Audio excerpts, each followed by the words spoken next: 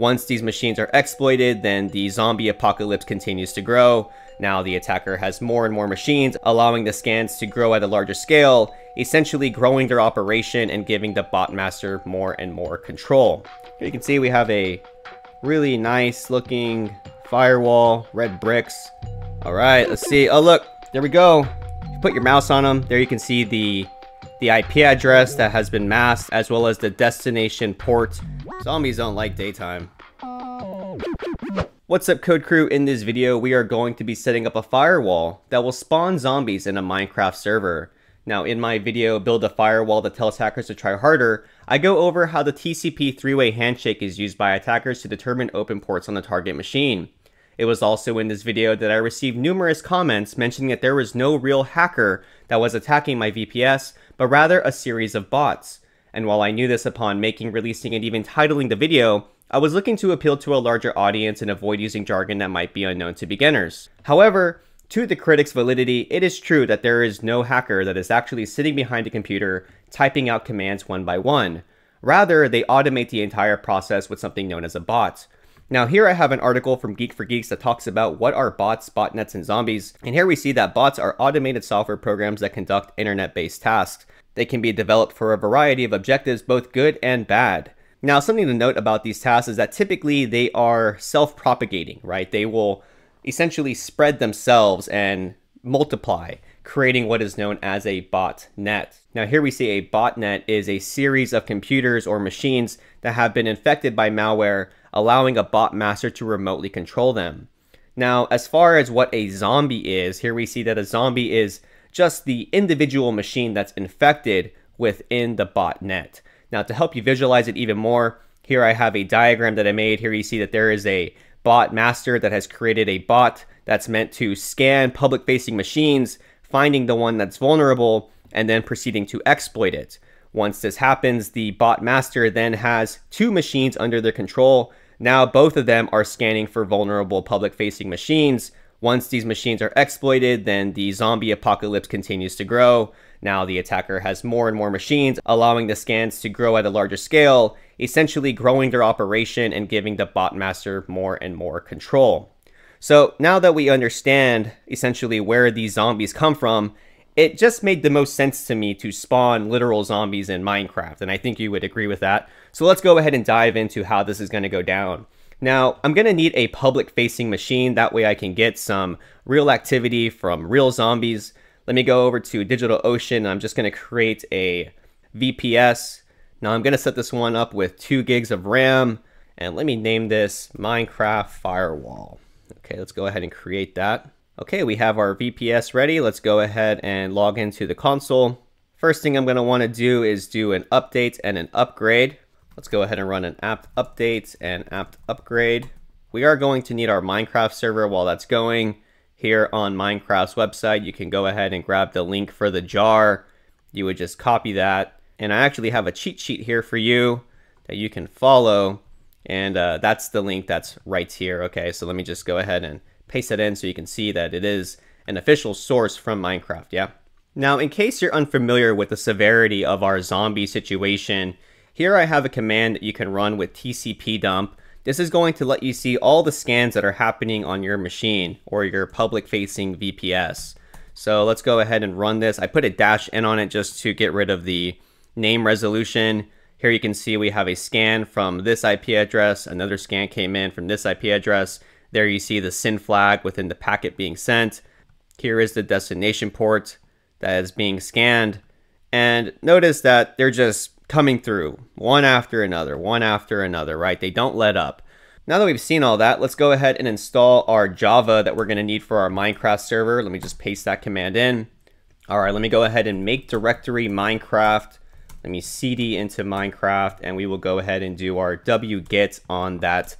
All right, let's go ahead and build that real quick. All right, so we got a couple errors that are expected. We have a failed to load properties of file server.properties and a failed to agree on the EULA. So let's go ahead and list out.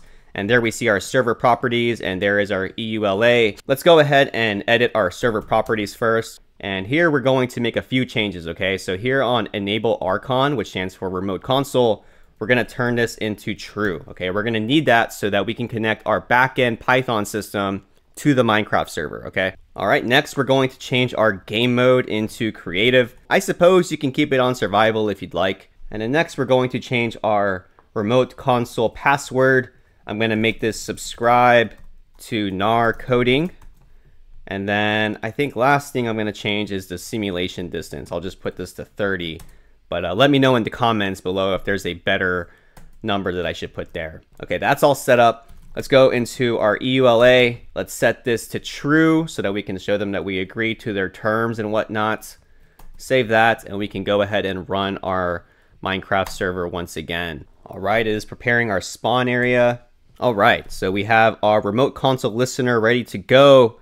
Let's go into our Minecraft game, go into multiplayer, and we're going to add a server. I'll call this Narcraft, and let's grab that public facing IP address that we'll need.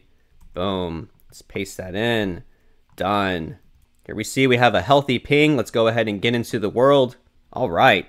Here we are in our Minecraft world. Now, I have this on a pretty small machine, so it's not going to be as quick of a render as you might be used to. Again, let me know in the comments below if you have suggestions for a machine or RAM size.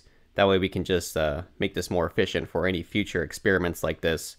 Okay, so now that I'm in here, let's see what we can do to spawn some zombies. Okay, I think here's a nice plot of land that we can do our firewall. Let's go ahead and put a brick wall from here all the way to here. What do you guys think? Okay, so let's go ahead and pop open our console, and we're looking to do a fill from -23, 63, -237. Let's see. All right, and we'll make this Minecraft bricks. Should have been a little taller though, right? So let me come back. Let's actually make this like 5 bricks tall. So this would be 68. Nice. Okay, now we just go ahead and put some campfires on top. Let's come back. We'll put this over on 69 here. And this will be a campfire. Now the firewall is strictly for aesthetic, right? Just for the novelty of this experiment that we're doing. Here you can see we have a really nice looking firewall, red bricks, fits the typical visual appearance that we would expect. Okay, so now we're looking to spawn some zombies anytime an attacker scans our machine, okay? So let's go over to this Python script that we have. Now this script is the same one that we saw in the video Build a Firewall that tells hackers to try harder, except in that video, we had a action that was taking place when we saw scans on the machine where we would do 2 things. We would block the IP address that was scanning our machine, and then we would send them a packet with a message that said to try harder. In this video, we are going to be taking 2 actions as well. We're going to block the IP address that's scanning our machine, and then we will also spawn a zombie in the Minecraft server. So here you can see there is the block IP function. There is the send to Minecraft function, and then here is the handle packet logic. So here you see if there is a SYN flag in the packet, we will go ahead and send that source IP to both the block IP address function and the send to Minecraft function. And here we see the actual running where we start the sniffing on our TCP traffic, looking to handle the packet, and we just have to specify the coordinates in which we want the zombies to spawn. Okay, so let's go ahead and copy this. Let's come over to our VPS. I actually need a second window, so let me go ahead and pop that open here. Let's go ahead and make a directory called Firewall. Let's cd into there. We're going to need some Python dependencies. We're going to need Python 3 venv. Be sure to apt install that, as well as a Python 3 pip. Let those install. Now notice the dependencies that we're going to use here. We're going to use Scapy as well as Minecraft Remote Console. So let's go ahead and activate our Python 3 virtual environment before we install those dependencies. Let's activate them, and we will go ahead and do a pip install on Scapy and Minecraft Remote Console. All right, let's go ahead and put in our script, our firewall to minecraft.py. Let's paste that in, and we need to find the coordinates in which we're going to spawn our zombies. So back into the game, we're here on -32, 63, 231. Okay, so now that we know our coordinates, let's go ahead and do a Python 3 on our firewall to Minecraft. This will be on -31. Let's make it actually 64 and -231. All right, let's see. Oh, look, there we go.